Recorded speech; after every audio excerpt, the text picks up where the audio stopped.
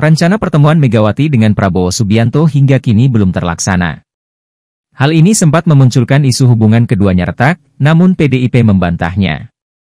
Rencana pertemuan Ketua Umum Gerindra, Prabowo Subianto dengan Ketua Umum PDIP Megawati Soekarnoputri hingga kini belum terlaksana. PDI Perjuangan menepis hubungan antara Megawati dengan Prabowo retak. Ketua DPP PDI Perjuangan, Puan Maharani memastikan hubungan kedua ketua umum parpol itu baik-baik saja. Namun jika ada perbedaan, akibat dinamika di lapangan menjadi hal yang wajar dalam politik. Sebelumnya, sempat muncul isu Megawati telah meng-SB-kan Prabowo Subianto.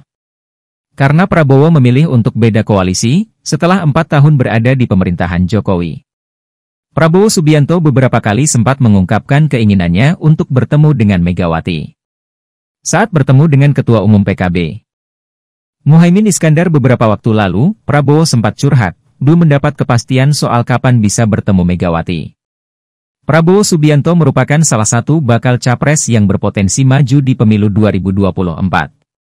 Survei sejumlah lembaga memperlihatkan, saat ini elektabilitas Prabowo bersaing ketat dengan bakal capres yang diusung PDIP Ganjar Pranowo.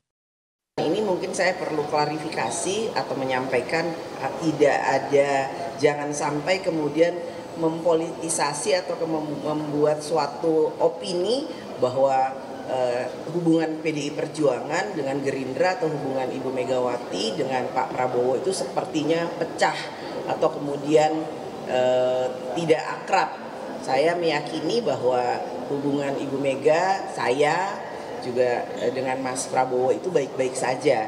Kalau kemudian dalam dinamika politik atau dinamika di lapangan ada sedikit perbedaan itu biasa. Namun secara kekeluargaan, secara pertemanan, secara hubungan baik, kami baik.